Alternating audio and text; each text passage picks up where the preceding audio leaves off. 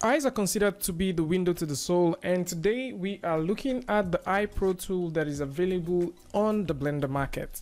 Hey, what's up guys, and welcome back to askNK. Today we're going to take a look at the Procedural Eye tool that you can get for yourself right now. This tool is made available by Quintus Malise, and I've actually been in contact with the developer and I thought this is pretty nice, so I can share it with you guys. Now if you want to work with this, it comes with 40 color presets and an infinite amount that you can mix up and get some realistic looking eye for yourself. So in case you're trying to work with a model or you're trying to recreate a certain pattern for an eye, you don't necessarily need to go through all of that hassle, as you can actually get started with this. So without further ado, we're going to dive directly into Blender. We're going to take a look at how this tool works and what you would get once you proceed to purchase this. Now with this open here in Blender, you would notice we have a very realistic looking eye. All right, so right here you can actually see this looks pretty cool. So if we go over to the shader, this is exactly how it opens once you get it.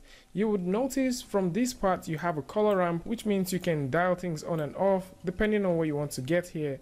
And if you want to make some color choices and you want to make color changes, you can also proceed to do that. So this really makes sense. So if you're into things like this, you might actually find this one very useful. Now another beautiful thing that you would also notice is once we're making these changes, you might probably not see it here. Now the reason is because we are looking at the green iris. Let's actually go ahead and take that out and plug this right in, and once you plug it right in, you can see an update to what we have.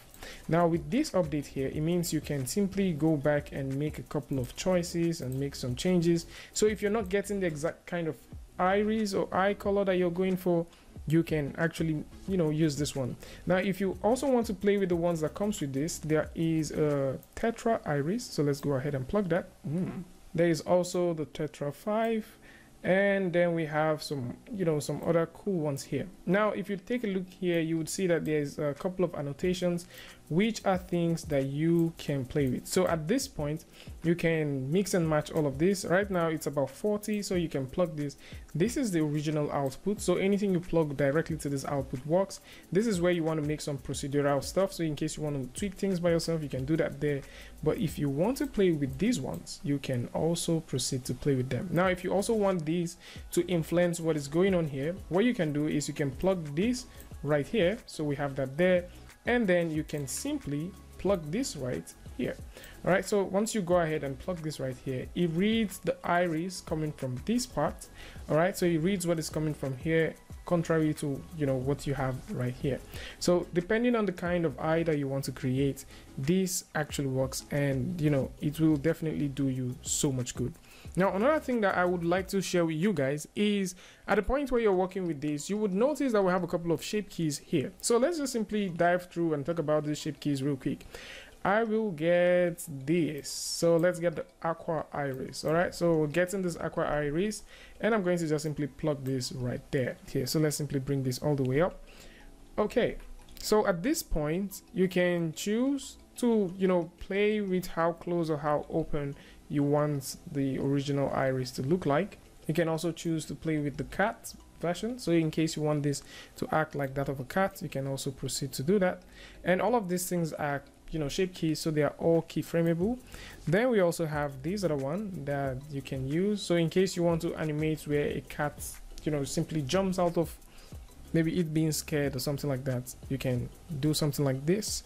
Let's set this all the way back to 0.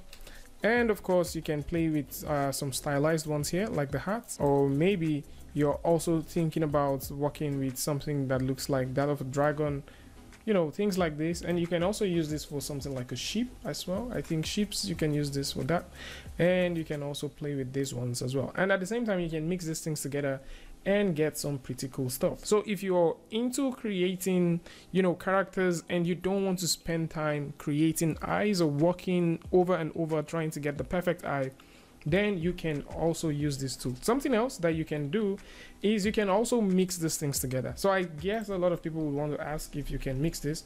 Yes, you can. So you can just simply use the mix RGB feature and you can use that. So if I plug this right there and we use this and plug this right around here and proceed to plug the other one, so let's simply zoom all the way out and get this other one, which is, you know, the tetra, and plug this one right here. So let's simply get that there.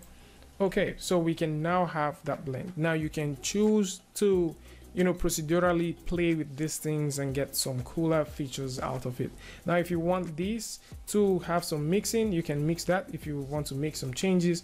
So in the case of animating the eye, you can. So you can animate this eye like this, and you can also animate the eye like this, and you can also animate the eye like that. All right, so you have all of the flexibility. Instead of spending time building this thing yourself, I think it's best to actually support the developers and also support, you know, the persons creating this thing, and also get this tool for yourself. All right, so with all of this said, let's take a look at how you can use this tool once you have your own model. So I'm going to simply bring Suzanne the monkey right here, and then we're going to hit Ctrl+3 to subdivide her. Next thing which we need to do is just simply apply this, press the tab key, press 3 on your keyboard to switch over to the face mode, and I'm going to select the both faces.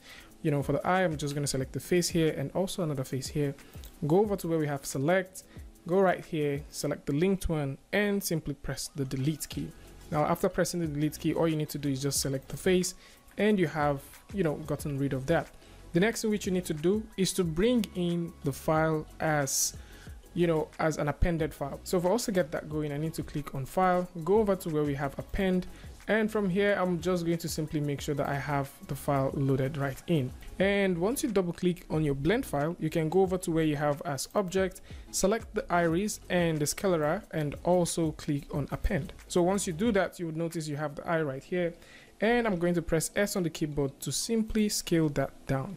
Now after scaling this down, I can easily move this around, and once you jump over to your shading, so let's simply position this where we want it to be, somewhere right about here. All right, so once we do this and we go over to shading, the first things you notice is we have some sort of reflective eye. Now why this is happening is because right here we have not told Eevee that we want to make sure that we have the refraction turned on. So once you make sure you have your refraction turned on, and probably maybe increase the thickness. Right now 0.2 looks nice, but you can, you know, go ahead and increase the thickness to about 3, something like that. That would also work. Another thing that you might also want to do is to make a copy. So if you simply hold down Shift and D and make a copy, the only thing that you make copy of is the iris, which is not what you would like to do. Now the reason why that is happening is because right here under the iris or within the iris, this object is not set to as selectable. So for you to get this as a selectable object, you need to go over to the filter, and right here you need to make sure that you have it turned on. Now once you have this turned on, you also need to make sure that you have the sclera turned on as well, and with that you'll be able to select the both. So I can simply select that and this, and hit Shift and D and position this right here. So with this now, it is very easy for you to go over to your shader and start making some changes, and it's as easy as that for you to start playing with the eye tool. And you know, you can use this for several use cases. At the same time, if you want to animate the eye, of course you can simply animate the eye, and if you're looking for ways to get some pretty cool eyes that you can use for your model, instead of consistently think about how you can go ahead and create these things, shade them, or even spend excessive amount of time researching on what eye you're working on or what eye your character actually needs, you can simply use this tool and get things up and running.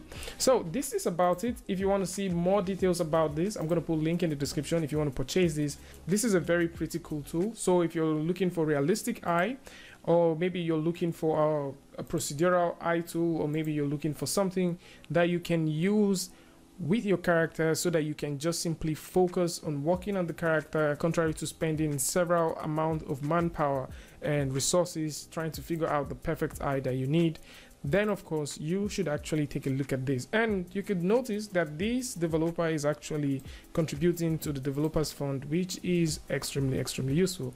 So this is about it. If you want to get this, link is going to be in the description. And of course, if you like this video or you learned something from this, you can go ahead and give it a like, and don't forget to share with a friend. And if you're new here, it's going to be amazing for you to hit the subscribe button and also turn on notifications so that you don't miss the next video or the next update. And until I see you guys again with a tutorial update, Free Friday, Tutorial Tuesday, tips and tricks, things like this.